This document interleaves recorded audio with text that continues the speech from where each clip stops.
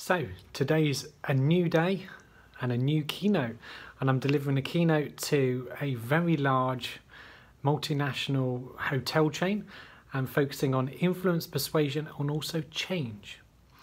Now change is always built up to be this big thing, and whilst it is, it also isn't as well. Change is a continual thing in our lives. We just have to look at, if we read a new cookbook, we change the way we cook. If, let's say, we read a new philosophy book, we change the way we think. Or if we visit somewhere beautiful like Hungary, where I am now, it changes the way we perceive that country and the people within it.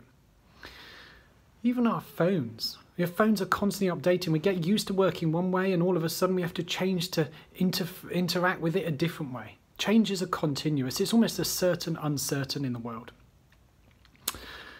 There's two ways that change affects us. Change affects us, either we choose that change, i.e. we choose different set of clothes for the day, or we choose to change to have a different car, or we change the house or change jobs. And this is good, this is fun, this is fresh, this is exciting, because we choose the change. But when change gets impacted on us, and that's when we get nervous, get worried, get anxious. Why? Because we're creatures of the status quo, creatures of habituation. We love the status quo.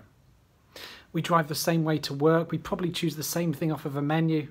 We love doing the same things. It makes us feel safe, and it's almost linked to our evolutionary links or hardwired to our survival. So what can we do? Rather than looking at change as being this big thing, bad thing, positive or negative, see it as neutral. See it as something that will or won't happen. It's going to be there, and it's going to happen at some point in time. The best we can do is leverage the opportunities out of it. And how can we do that?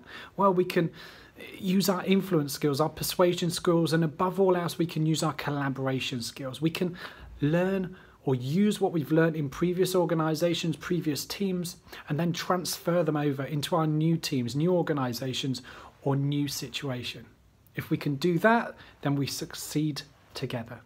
So that's just a little taste of what I'm going to be sharing today in my keynote. Like I said, it's for a group of HR people here in Hungary, Budapest. So hopefully we're going to have a lot of fun, and I'll see you again sometime.